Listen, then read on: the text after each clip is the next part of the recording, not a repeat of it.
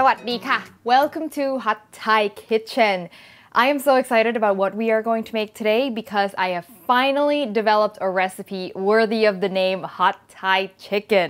So Hot Thai Chicken has been an ongoing Freudian slip of mine. So many times I've said it instead of saying Hot Thai Kitchen.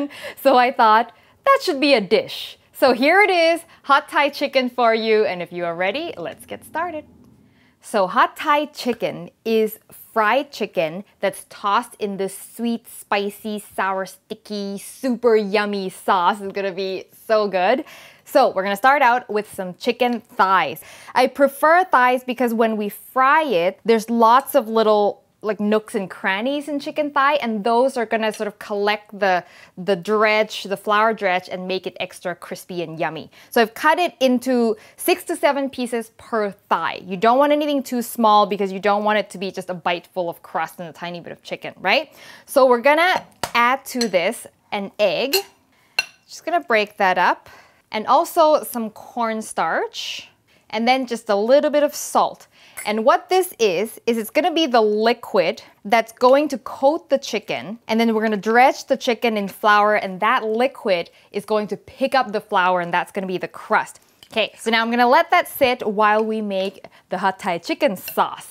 And as the chicken sits, it'll absorb some of the liquid in the eggs and make the chicken a little moist, and also allow the cornstarch to fully absorb the liquid. So this is the sauce right here. This is what makes the chicken hot Thai.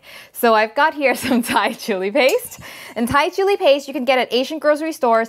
And if you can't find it, I have a recipe for making your own. Slightly time consuming, but it's easy. So if you can make a big batch once, you can use it in so many recipes. Some oyster sauce.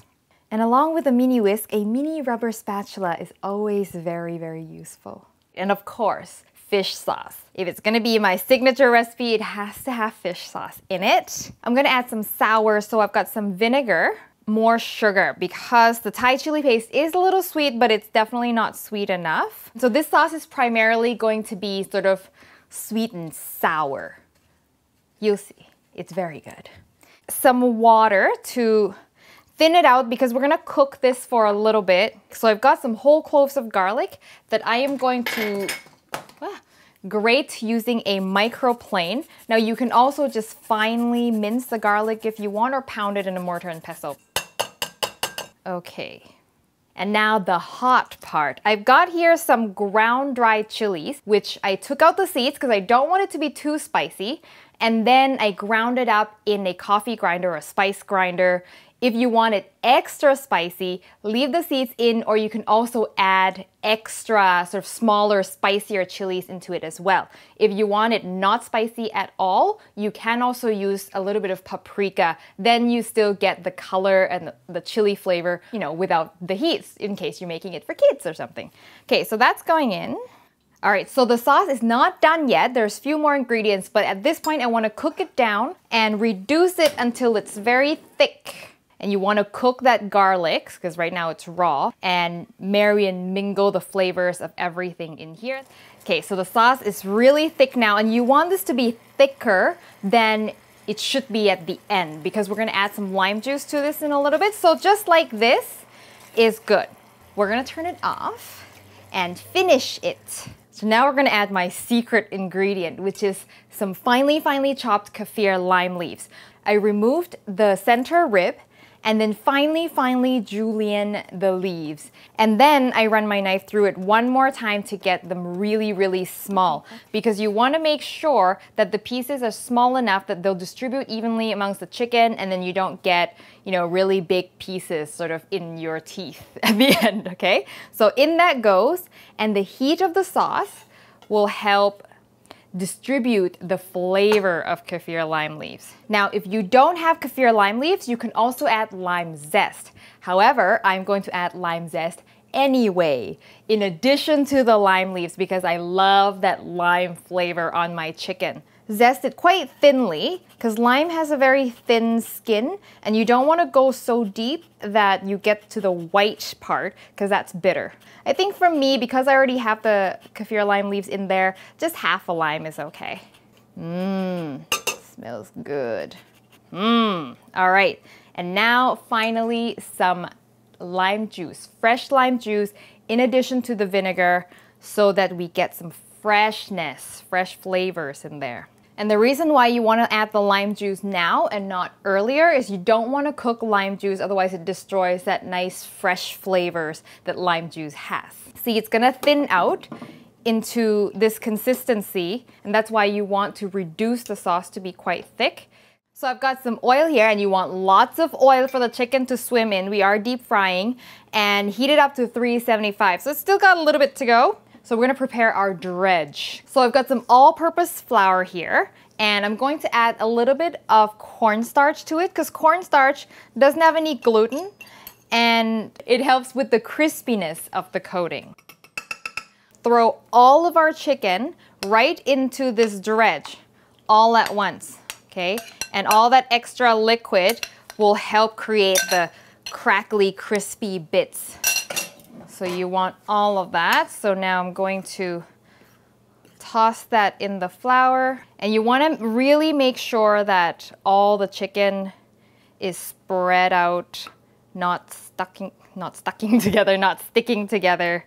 Here's a little option, a little trick for you. If you want a thicker coating around the chicken, what you can do is sprinkle a little bit of water on it. And that water will sort of gum up the flour around the chicken, and that's how you get a thicker coating. And actually, that's what I'm gonna do. Okay, in it goes. And you want hot oil for this because the pieces of the chicken are not very big. You want the outside to crisp before the inside overcooks, right? If the heat is low, it'll take a long time for the outside to crisp up. By that time, the inside is overcooked. Okay, so you want to put an apron on because it's gonna spatter a little bit. So once it's nice and golden brown, it's been about 2.5 to 3 minutes, then you can take them out, okay? All right, this is the moment, guys, this is the moment. Pour your sauce in here. Ooh, I'm going to toss my chicken. You know what's gonna happen and you know it's gonna be good. So pour it all in and then just really quickly give them a toss. And you wanna make sure every surface is coated as much as is possible. That smells so good. I can really smell that lime. At first, it might not look like there's enough sauce, but trust me, there is. But what you wanna do is once or twice scrape, because there's gonna be a lot of sauce stuck to your utensils, and also along the sides of the bowl. See how much I can gather? And then just do this just once or twice as you toss, and it'll stretch the sauce a little bit more. But there is a danger of having too much sauce, in which case it's really quite overpowering because the sauce is quite strong, and then you can't really have it on its own. Then you gotta have it with rice and all that stuff. Oh my God, that looks so good. You don't need any garnish. I'm gonna go in right now. Which one is it? Oh, this one looks great.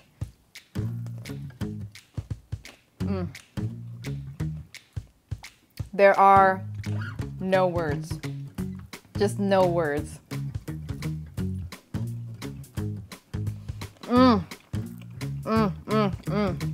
Totally worthy of being called hot Thai chicken. It's actually a flavor that's a bit hard to describe because there's a lot going on. It's sweet, but not overly sweet.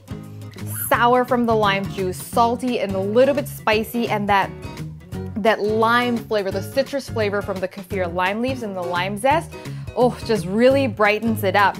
A little bit of crunch from that coating, but also sticky and tender. Oh my God, you have to try this recipe. Promise me you will try this recipe. And don't forget to let me know what you think. The recipe will be on hotthaikitchen.com.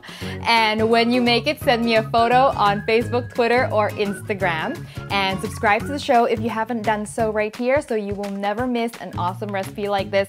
And I will see you next time for your next delicious Thai meal. Because that's the perfect consistency to sort of coat the chicken. Sorry, I didn't get that.